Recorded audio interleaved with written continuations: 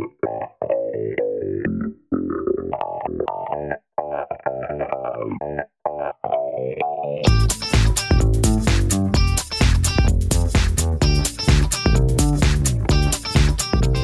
what's up guys, Biboy here. So this is still the continuation of my Computex 2017 Taipei Taiwan experience, and for today, I'm going to share ang Kingston and HyperX, which is ito yung mga memory module, yung mga storage and USB. I think you've heard this, and this is the Data Traveler. So this is one of their popular na USB, and actually it's the world's first 1 terabyte and 2 terabyte storage, and it's actually really small. So it's a thumb drive, but it has a huge capacity. And they also have other products like a customizable USB and yung mga memory modules. Pero actually si Kingston, they separated na yung more on the component side. So yung mga pang-gaming, yung mga storage ng SSD, or yung mga high-end type ng mga storage nila is they moved into the HyperX brand. And actually ito yung showcase nila sa Computex 2017. And the first one is actually in the enterprise side. So this is used sa mga data center,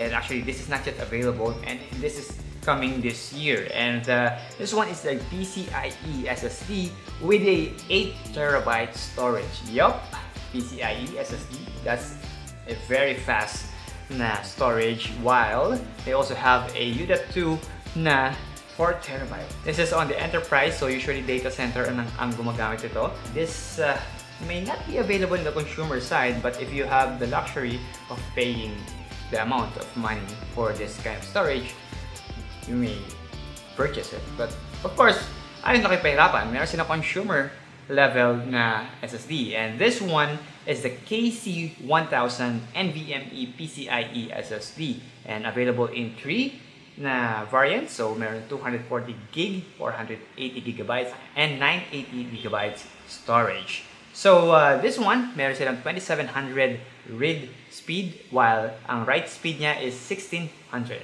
Very fast in terms of a NVMe PCIe SSD. And also they announced a new memory module, and this is the HyperX Predator DDR4 memory, which can go up to 128 gigabytes capacity, plus meron 3000 megahertz na speed. And if you notice, HyperX is really into building their own empire in terms of the PC components, and also for the gamers.